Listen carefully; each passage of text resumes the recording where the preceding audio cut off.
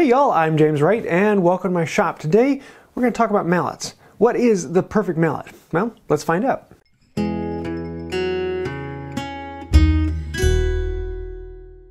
So the perfect mallet, that's kind of a loaded question because you really can't have a perfect mallet any more than you can have a perfect anything else. Perfection is not a location, it's a direction. And a lot of people think that perfection is a location. In other words, this is the perfect one.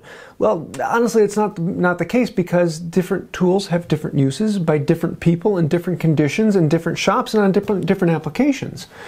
And for each of those combinations, there's a different perfection. So a lot of this is going to be what works for me, but it may or may not work for you. So I'm going to go through the mallets I have and describe when I use them and what might work for you. So first off, what's the difference between a mallet and a hammer? Well, most of the time, a hammer is made of metal and a mallet is made of something else, but that's not always the case. For me, usually the biggest difference is a hammer you hold back here. It's meant for an impact at a distance. You get more leverage on it. That's where you hold a hammer. A mallet gets held up here. You don't hold a mallet back here. You do that, it becomes a hammer. And so that's where I draw the line. Now other people are going to draw the line in different places, but most of the time, hammer is for force and farther back on the leverage, and a mallet is something that has a little bit more control and is a little bit less about the force. You choke up on it, you hold it close to the head. The first one I ever made, and the one I usually suggest most people get, is a traditional joiner's mallet. Now this is one I really suggest you make yourself, because once you understand how to make it, you can change the design for so many different applications, and you can make a mallet that then fits you and what you want it to be.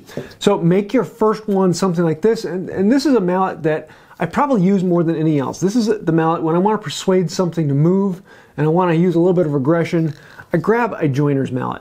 A joiner's mallet usually is around 2 to 3, maybe 4 pounds in the head. It's often made out of a big block of firewood and just a good crunky piece. Some people will make it out of a crotch where the grain's going everywhere. And it's got a sturdy handle. Usually the shaping for the handle is right up next to the head. It's just a really good design. And I've got quite a few videos on making these. Now, what is the best material for a mallet? That really depends because I have a lot of things. I have white oak, I have cherry, I have maple, I have walnut, I have pine, I have live oak, I have leather, I have maple, I have metal. The list goes on and on. Basically, the heavier the wood, the more force you can put into it, but the better chance your wood is going to dent or harm your work. The softer the wood, the less weight it is. So it's not going to be able to persuade things, but if you hit something, you're probably not going to hurt the work as much as you're going to hurt the mallet. For my joiner's mallet, white oak, I absolutely love it. Pretty much anything white oak or harder is pretty standard for a joiner's mallet. If I had my all-time favorite, it would probably be live oak, but that's just because it looks really cool. So the next mallet I generally suggest after a good sturdy joiner's mallet, a lot of people are going to think you probably want a finishing mallet, something that's a little bit softer, but usually I'm going to say, actually, make a carving mallet. Now this is one you don't hold the handle, you actually hold the head. You actually hold the head and you hit it behind, and that's why some carving mallets are even just a palm-sized thing you swing. But having a little bit of weight back here with a pommel kind of gives you a little bit more balance. I have a video on turning this out of live oak, and I absolutely love this one. Whenever I'm doing carving work or detail work, this is the one.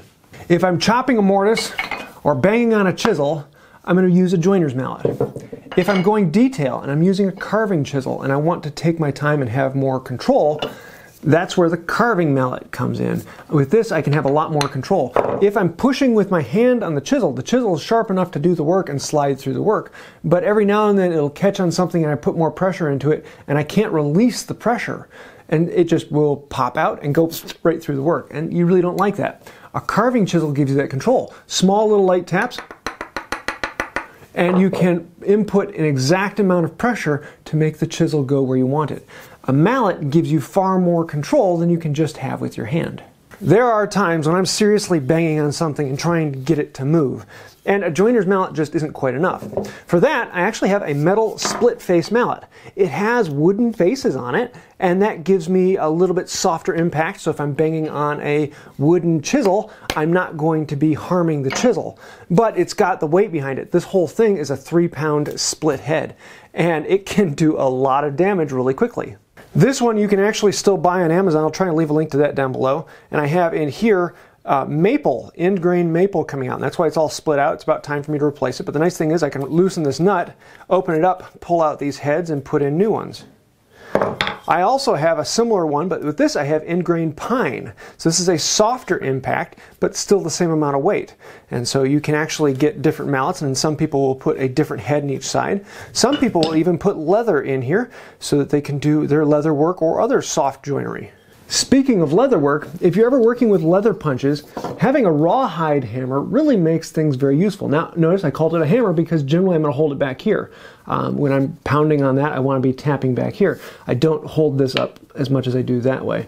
But having this in the shop, I find I use it for a lot of other things. The rawhide is very, very good on metal surfaces, so I'm afraid of actually hurting the metal, but I still want to hit it.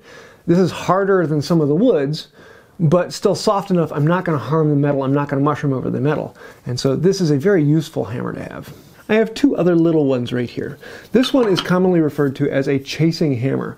You do hold it back here on the pommel, but this is for chasing work, which is basically carving in metal. Having a large flat face, you can tap easily. The ball peen allows you to do some round over and some riveting. I don't use it as much for woodworking, but every now and then I kind of like it. Anytime I want to do some light peening work, this one comes in very, very useful. On that note, I also have this one. This is a plane adjustment hammer, and it's got this wedge on the back so you can eject wedges out of the plane. As well, it's a very lightweight head. This is only like 3 ounces. It's incredibly light, and anytime I want to really have a very controlled impact and move something a very small amount, such as plane adjustment, this comes in very useful. Now, a lot of plane adjustment mallets have either a leather head or a brass head, so they're not harming the metal on the steel iron. But I really like this one and the simple design on it. I've got a video on doing that carving if you want to see that as well. Then, going back to carving mallets, with a carving mallet, you're looking for something lightweight, and I like this one. It just fits my hand. I like having a little bit larger impact. Though some people like using these little brass mallets. They work really well, and you do the same thing. You hold it up here and you just hit it between your fingers, and you get this nice controlled impact. Having small brass hammers like this are fantastic. This one from Shop Fox, it's just a simple screw-in handle to a brass head. Carving chisels come in all different types, some with leather faces, some with rubber faces, some brass, some wood. You can get them in so many different types that basically everyone has their favorite design. You really got to find one that fits your style. And these are just the mallets I use on a regular basis. Different people are going to want other mallets, and there are hundreds and hundreds of other designs out there, and I've got a few others that I generally don't use that much. But there are some other weirdos that some people really do like, because we're all a little bit weirdo. If you ever watched The English Woodworker, he uses a little 3-pound sledge to do his mortising work, and I find that to be a lot of work on the hand. Not to mention the metal face on the wood chisel, it's kind of annoying to me, but a lot of people out there like that. So if you want to get a lot more force into it, get yourself a mini sledge and do your work with that. And then I have this mallet that was made for me by one of the viewers, and it is interesting. Most of the time, the handle is shaped in which it's comfortable for your hand to be in line with the head. This one, it's actually shaped for your hand to be out of line with the head, and I thought, what's up with that? But every now and then you need to do some chisel working up here where your arms are at, and it's very nice to be able to grab it and tap like this rather than trying to tap like this. You can hold the chisel and work pretty comfortably. So there's lots of little modifications out there, and really there is no perfect mallet. It's eventually you'll start with one, and then you'll be like, ooh, I got that one, and ooh, I've got that one, and oh, there's this one, and I like that one. You can never have enough mallets. I will try and leave a link to all of these mallets and when I made them. Most of them I have a how-to video or where I talk through its actual use, or I'll have a link to where you can buy the specific mallet. This is one of these topics where it's a very personal preference. There is no such thing as perfection. Get one that you think will work for you and then modify it. Then add another one to your arsenal, which is a heavier, more powerful, or maybe a lighter, more softable. And there are so many different things you can try and learn and experiment with. Mallets are one of those fun tools that once you start getting into them, you get that favorite mallet for that particular use and that favorite mallet for that particular use. And have a little bit of fun. Maybe decorate an entire wall in mallets. Don't look. So I hope you like this little talk through about mallets. They are a fun tool to have in the shop, and one of these things where you really can't get away without them. But they are so simple, if you really need to, you could just grab a stick and use it as that. So yeah, have a little bit of fun.